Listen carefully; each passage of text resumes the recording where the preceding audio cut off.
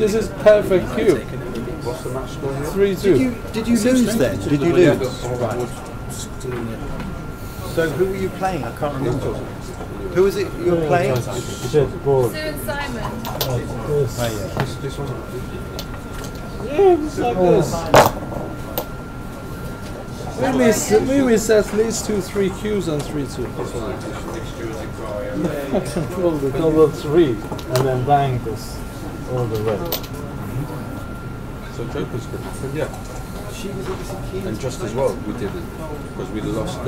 They'd have taken that cube, and we'd have lost the match straight away. Because of that Joker that they rolled. But anyway, that's not the point. When you're in a doubles game, if you're playing doubles with someone, you don't just unilaterally do your decision. Has it ever right? happened that I didn't ask your advice apart from that? No, I'm not saying it has, but what I'm saying is because we discussed it. We discussed it a lot. Yeah, on this. But I'm trying to say to you that the point is you play on because you're hoping to make this and then go for the gammon. You're holding a 2 cube for the match to 5. That's the point of the thing. So why then throw it away? You can cube at any time you want. Like you can cube. What is this? You can cube whenever you want to, right? You can cube this, wherever this is, whenever you want to. If they come in with one, you can cube them. They're not going to take it.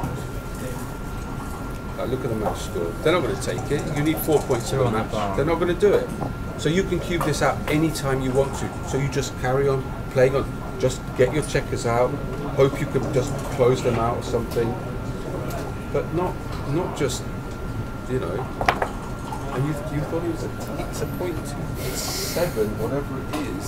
How much do you think the first cube is? That's they would take they everything. miscounted. All right, they miscounted. They didn't even count it. Yeah, they didn't count it, or they miscounted it. But still, that's besides the point, you know.